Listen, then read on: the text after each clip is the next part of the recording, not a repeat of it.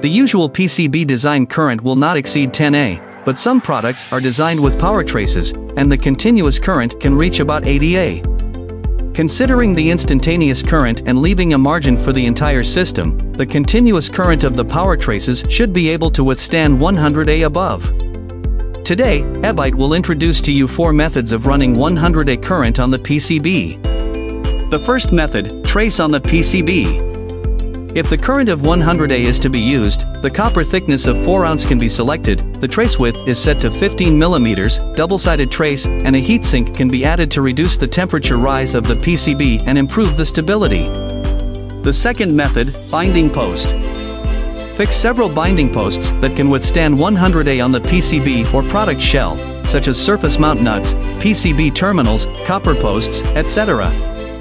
Then use terminals such as copper noses to connect wires that can withstand 100A to the binding posts. This allows large currents to travel through the wires. The third method, custom copper bars. It is a common practice in the industry to use copper bars to carry large currents.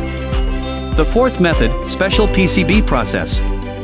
Some special PCB processes can easily achieve a small volume overcurrent of more than 100A. But there are few manufacturers that can process it.